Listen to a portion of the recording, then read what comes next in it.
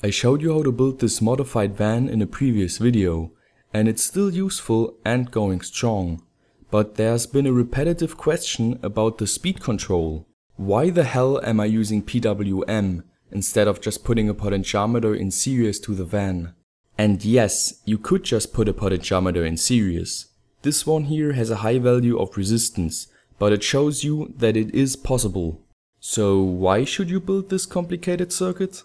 Well, in this video I'm going to blow your mind with some basic electronics knowledge and give you the reason why I did this.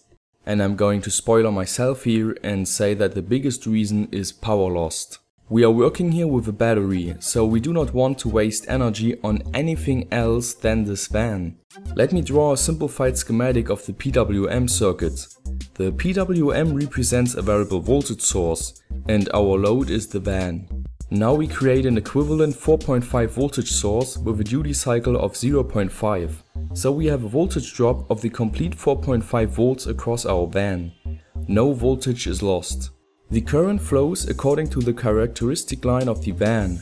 Practically we have no power lost in this circuit. But in theory we have small voltage drops across the wire and the NPN transistor. We could minimize the transistor loss with an N-channel MOSFET, like the bus 11.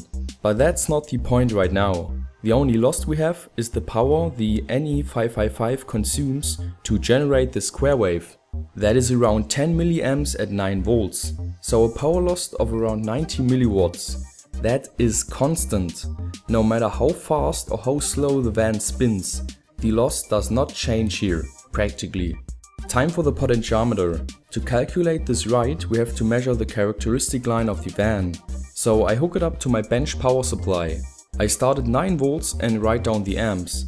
Then I go down by 0.5 volts and write down the amps again, and so on. Remember kids, the only difference between screwing around and science is writing it down. In the end I have this nice chart which will help me now. The simplified schematic for the potentiometer looks like this. A fixed 9 volt source, a resistor and a van.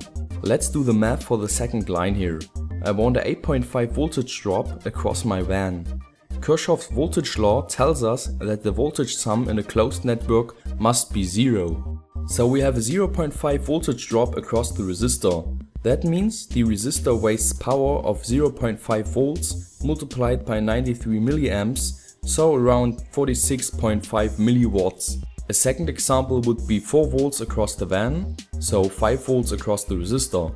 Power loss of 5 volts multiplied by 48 milliamps equals 240 milliwatts. I did the calculation for the rest here. Now we can also calculate the resistor values. Resistance equals voltage divided by current. So here we have 0.5 volts divided by 0.093 amps equals 5.37 ohms. And the rest are just other values. Now you're thinking, is this really true? We can test it. Here is a 47 ohm resistor. I put it in series and bam, a voltage drop of around 3 volts and a current flow of around 64 milliamps, just as we predicted. Now you look at your chart and realize, well, with PWM we have a loss of 90 milliwatts and here our highest is 230 milliwatts. But wait, I want to feel the breeze, so I only use the voltage levels until 7 volts. In this case it is pretty much the same, so it is up to you whether you want to use PWM or a potentiometer. For this van I would recommend a linear one up to 220 ohms and a quarter watt is enough, as you can see. But that is a pretty small load. Just imagine a bigger one like a LED strip. I did the same measurements and calculations and I got a power loss of around 1.6 watts. I put an 11 ohm resistor in series just for fun and it got unbearable hot. I tried putting some drops of water on it to see it vaporized and it vaporized pretty good. Definitely use PWM for bigger loads because the efficiency is just better. These were my main concerns with the subject. Of course there's plenty more to talk about, but for now you know a little bit more. Don't forget to give me a like, maybe subscribe, it's all up to you. Stay creative and I will see you next time.